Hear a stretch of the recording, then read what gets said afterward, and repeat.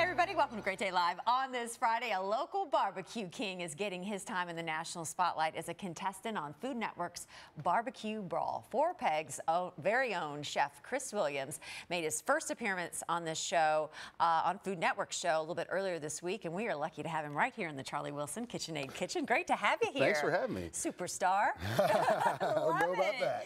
Right? Like, what is, I mean, it just has to be the coolest thing to be on a Food Network show. And I mean, talk a little bit about like what is BBQ Brawl, like how it works. Yeah, it's really amazing. So BBQ Brawl is a competition show with Bobby Flay, Ann Burrell, and Sonny Anderson as the mentors. And we got some amazing judges with Rodney Scott, Brooke Williamson, and Carson Kressley, one of the funniest people I've ever met. But so it's a competition show. We have some team competitions, some individual competitions, and it whittles down until there's just one left, and that is the Master of Q. Whew. And so you taped this back in January. You can't tell us much more than that, right? Not a whole lot. It was a lot of fun, I can tell you that. Right, like we have to watch week after week to see how far you and your team advance. But I mean, is it one of those moments when you're there, you're like, oh my gosh, like I'm a part of this? Yeah, there was a moment where I just had to take a second and take it all in and be like, wow, this is going to be seen by millions and millions of people. So yeah, it was intimidating. Yeah. Well, we can't wait to keep watching as you go on. But you have a sample of one of the challenge dishes that you put together that you're going to show us. So this was our first challenge. Okay. We had to do it was a California style challenge. So I wanted to do something fresh. What you pouring in there? This is tequila. Okay. I don't drink it anymore, but I sure cook with All it. right. So it's a tequila orange chicken. So you got orange and tequila. One of the things people get intimidated about is marinating chicken, and I really want to kind of show this one. And I'm curious, I'll go back to the tequila. What does the tequila do for the chicken to kind of like, what taste are you looking to hopefully bring out of it? Well, the tequila and the orange really are a great combination, and it also tenderizes the chicken. Okay, so it's going to make it nice and moist. So when you do cook it, it's going to stay moist, and you're not going to have that dry chicken that nobody likes. So you would just, kind of mix this together. On the show, I only had 30, or I think this was an hour-and-a-half challenge, so I just kept kind of mixing it. But at home, you want to put it in a bag and put it in the refrigerator for up to 3 hours. Don't put it in there longer than that because it's going to get real weird. Chicken will break down too much. So then we did that and smoked it and made some fresh guacamole, some pickled veg, and that was our dish. This looks beautiful. This is the finished product here, and this just elevates it. I think anytime you add citrus, it just makes it pop, gives right? it a little something, yeah. Yeah, definitely.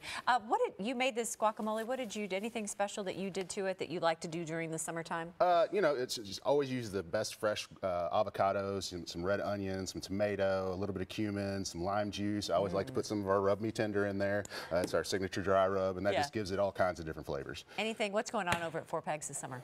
Lots of stuff. Yeah. We got Russ Smith's coming in. We're doing a bottle signing. We're doing some watch parties for the show. We're always cooking up great barbecue.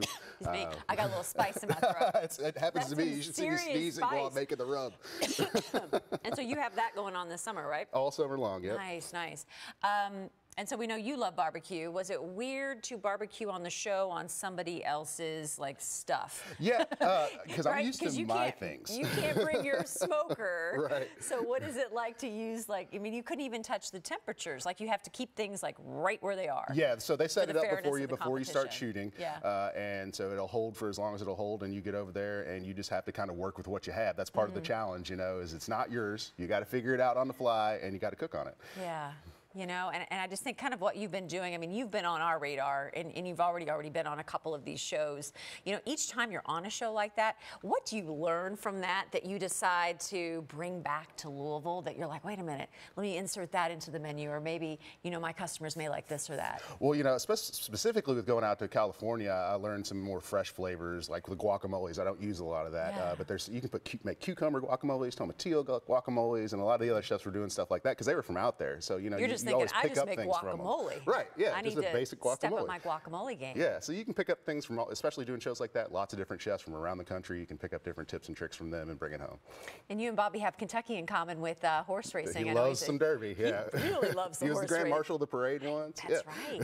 That's right. But like you said, you didn't have too much time to chit-chat during downtime or anything like that. Well, we are so proud of you. And just keep elevating the game and doing what you're doing. And we love what you bring back, too. So dish we may try at home. Absolutely. Or just go, is it on the menu? It's not on the menu, but call me up. I'll give you some tips. There we go, Chris. Thank you so much. Thank you. If you want to catch up, of course, with all the episodes on Food Network, you can do so. And you can also stop by and say hello to Chris anytime. He's over at Four Pegs.